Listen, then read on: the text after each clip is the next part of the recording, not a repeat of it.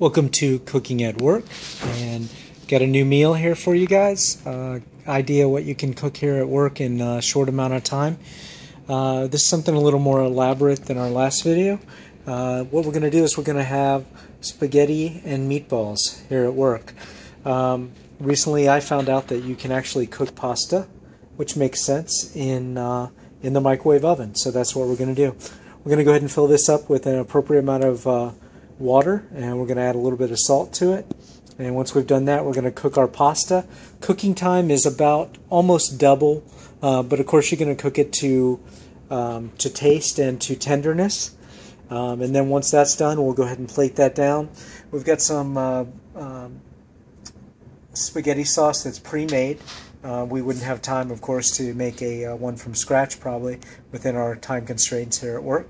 And we've got some pre-made meatballs that will top it off here. So I'll go ahead and put everything together, and then I'll show you guys what it looks like. And thank you. Okay, and you can see we've got the I put it in for about 10 minutes, and you can see it is nice and looks like it's almost done. I'm going to taste it here. Let me get one of these so I don't burn myself. I'll taste it and I'll let us know how it's doing. You can see a lot of steam coming out of there.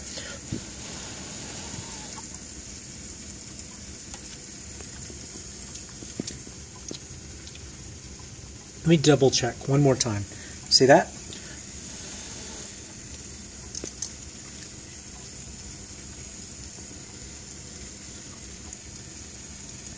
Yeah, it's good. It's done.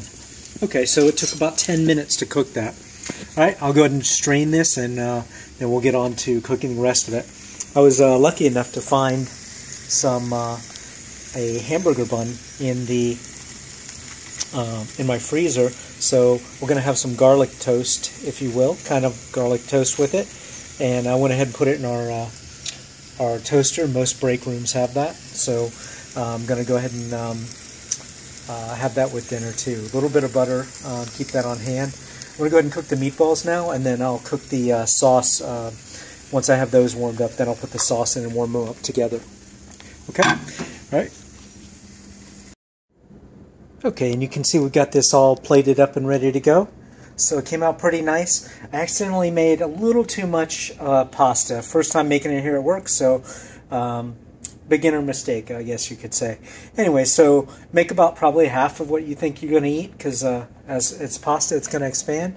So we've got our basically like a garlic bread substitute here. Didn't have any garlic to put on it. I'll put a little salt on it, and with the bread and butter it'll be nice. And we got a good sauce, some meatballs, and some good tasting pasta. So anyways, if you guys have any ideas for recipes or anything, go ahead and leave them in the comments section. I'll try to make it cook it up at work with the available tools that we have here. And so as always, thanks for watching. If you like these videos, like and subscribe, and bon appetit.